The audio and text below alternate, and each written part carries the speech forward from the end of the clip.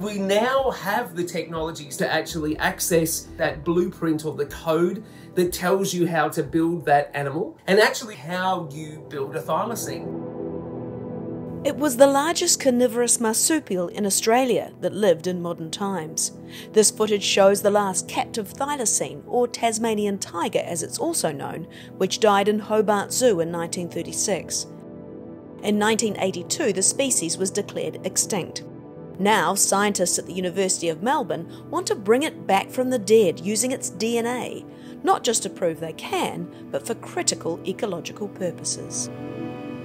You know, ethically, if we have the ability now to bring some of these cornerstone species back, animals that we hunted to extinction, that we really owe it to those animals to try and restore them back, not just for that particular species, but for the entire ecosystem that they were a part of. Professor Andrew Pask is a marsupial evolutionary biologist and Tasmanian tiger expert. He's the lead researcher at the newly created Thylacine Integrated Genetic Restoration Research Lab. And the only reason this de-extinction can even be contemplated is because of new gene editing technology. So this is obviously a really grand challenge. You know, this is part of a new area of science called de-extinction science, where we now have the technologies to actually do this. So we're able to actually access tissue from extinct animals or cells from extinct animals, extract the DNA from those specimens. So that's that blueprint or the code that tells you how to build that animal. And we're able to actually now sequence and access that code and read it for the first time and actually start to understand how you build a thylacine, basically. There are over 330 species of marsupials in the world, and 2/3 of them live in Australia and New Guinea. The rest live in the Americas, mainly South and Central America, although the Virginia opossum ranges through the US and Canada. Most of us know the iconic marsupials, the kangaroo and koala. They're commonly known as pouched mammals. They give live birth, but don't have long gestation like placental mammals, which include humans. Instead, they give birth and the tiny embryo climbs from the mother's birth canal to the nipples to feed in the pouch. The female thylacine had a back-opening pouch, and the litter size was up to 4. Young were dependent on the mother until they were at least half-grown. It looks almost exactly like a wolf or a dog, so incredibly different to any other living marsupial that's around today. So the last animal went extinct in 1936, and it went extinct because when European men first came down into Tasmania, they identified the Tasmanian tiger as a predatory animal that was going out and hunting and killing other animals. And they thought that it was going to potentially kill their sheep, and they were all wanting to move into these places as big sheep farmers. And so they aggressively went out and hunted this incredible animal to extinction over the course of a very short period of time. So it's this really sad human-driven extinction. You know, we still have footage of the Tasmanian tiger. We've got a lot of pictures of the Tasmanian tiger. So was it as predatory as they said? Was it an apex predator? It was an apex predator, so it sits right at the top of the food chain, but it was not able to eat a sheep. So although it has a really big mouth and big jaws, it doesn't have a lot of strength in those jaws, and you can very easily measure the size of the musculature, you know, by looking at skulls from specimens and figure out what its bite force is. So we know based on the size of the jaw and the skull that there's no way it would have been killing and eating sheep. And in fact, on that island of Tasmania, there are tons of small little marsupials, sort of rat-sized marsupials running around, and that would have been its primary prey, is those really simple to catch and abundant food sources that are much smaller, and its mouth and skull were really designed to be able to chomp and eat those really small little animals. At one time, the thylacine was spread across Australia, even extending to New Guinea. But it was later confined to Tasmania, an island state located 240 kilometres to the south of the mainland, hence the name Tasmanian tiger. There are still sightings, which is not surprising when it looks so much like a dog, but just like the Loch Ness Monster, there's no proof. So although I'd love to believe that they might still be out there, we lack any scientific evidence to really back that up. Now, with the help of a $3.6 million philanthropic donation, the Tiger Lab, as Professor Pask calls it, is ready to right the wrongs of the past. In 2018, you published the first genome sequence of the thylacine. How long did that puzzle take to solve? Yeah, I've been working on it now for 20 years, so it's been a very, very long process.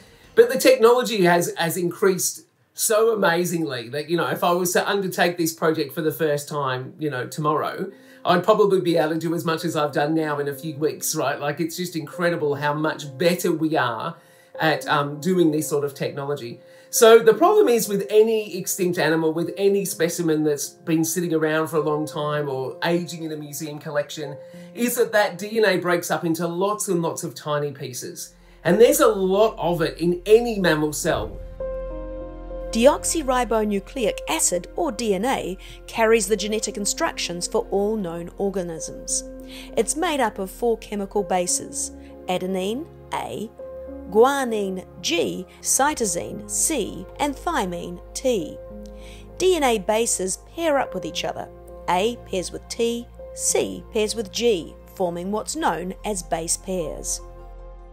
So marsupials, being mammals, they have the same amount of DNA as we have, which is about 3 billion bases or 3 billion letter codes in our entire genome. So these are really, really huge projects to decipher all of those 3 billion letters. The problem is when you're dealing with an extinct animal or an old specimen is that's broken up into lots of little fragments. These are about 100 letters each of the fragments that we have in our thylacine specimen. And that's a specimen that's only been there for about 100 years. So this is much, much more difficult if you're talking about animals that have been extinct for a lot longer. DNA is coiled up into long stretches, known as chromosomes, found in the nucleus of the cell. Each contains hundreds of thousands of genes. The professor and his team needed full-length chromosomes, but they could only reassemble the recovered 100-letter fragments into DNA sequences of several thousand letters at a time.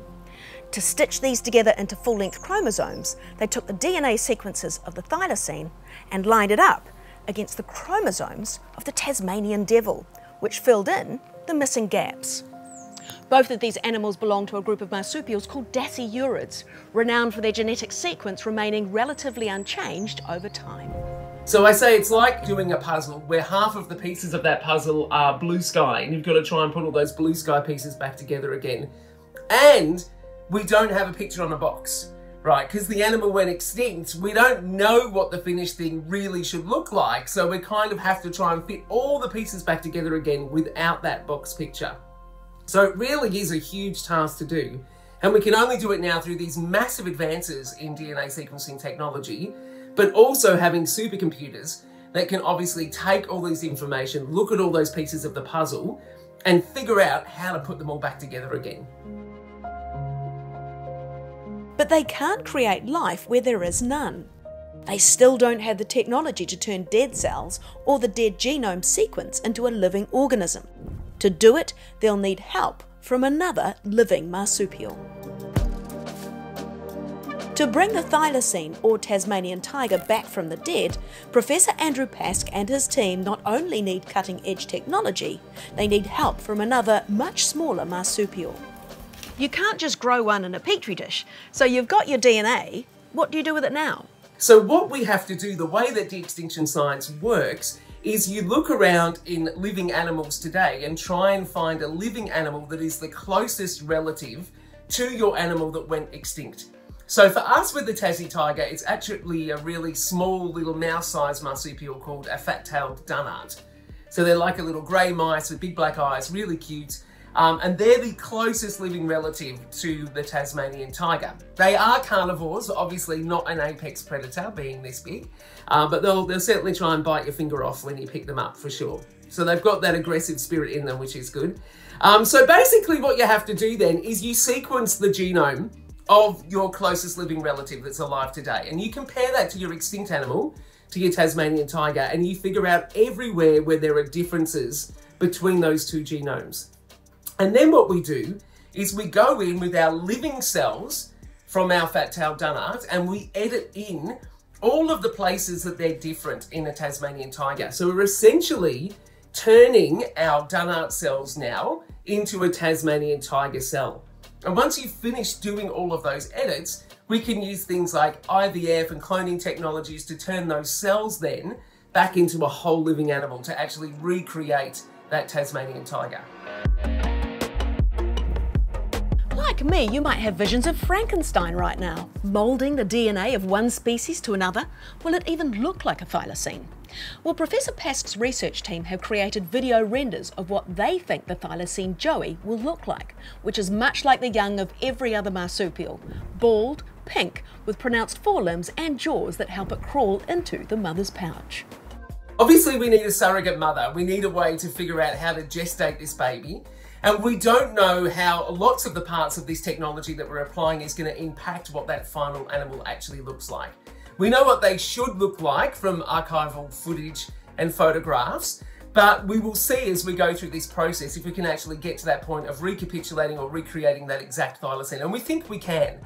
One of the great things about marsupials in terms of having a surrogate mum is we can actually use that tiny little dunnart, that mouse-sized dunnart, to rear or be the surrogate mother for a Tasmanian tiger.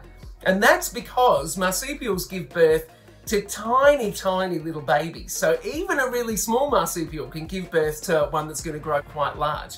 In fact, this group of marsupials to which the Tasmanian tiger belonged and the dunnart, their babies on the day of birth are about the size of a grain of rice. They're about that big, and not even your big basmati grain of rice. We're talking like an arboreal grain of rice. Those little short grain rice is about the size of their babies on the day of birth. So even that tiny little marsupial can give birth to a Tasmanian tiger.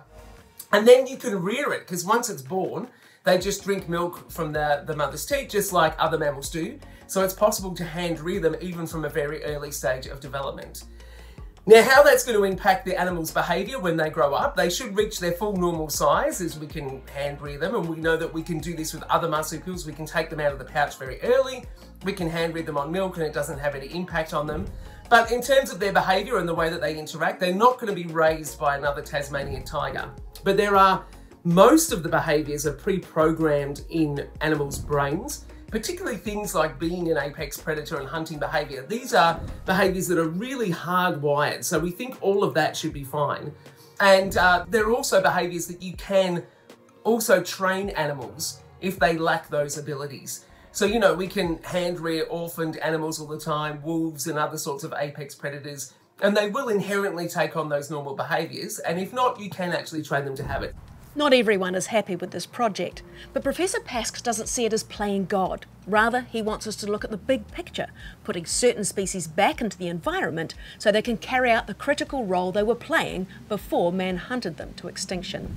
What it really comes down to is thinking about which particular animals we might want to apply this technology to. This is definitely not the solution to us losing animals off the planet. This is just going to be another tool in our conservation toolkit, if you like, to protecting species. And I think they're the kinds of animals that you would want to bring back and really ethically consider the value of returning an animal like that.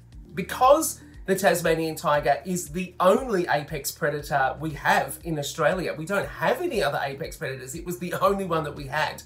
It played an absolutely critical role in the ecosystem, and it really stabilises the health of all the animal populations that sit beneath it in that food chain.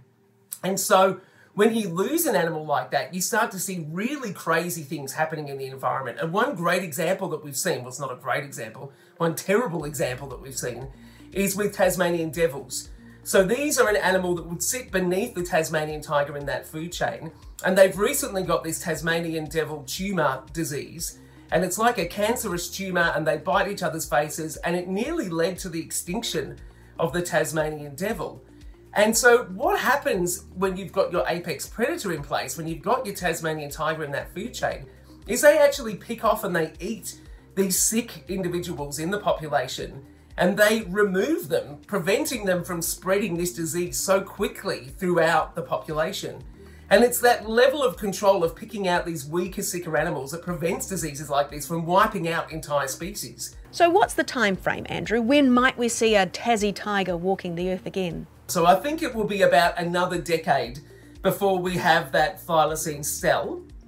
And then we're starting that second part of the project of then turning that cell into a living animal. We're working on those parts right now, so hopefully by the time we get our thylacine cell, we've figured out all the other bits about how to turn that cell into a living animal, so hopefully we'll be ready to hit the ground running. But yeah, I think around a decade is really a reasonable time frame to think that we will be seeing some of these. You know, and we're not the only lab working on de-extinction. There'll definitely be within the next decade, I would think, a few different animals that are de-extincted across the globe. So I think this is definitely an interesting space to watch to see, you know, which animals are going to be coming back. And if they do succeed in bringing thylacines back, they would need to be studied for decades in large fenced-off areas before releasing them into the wild.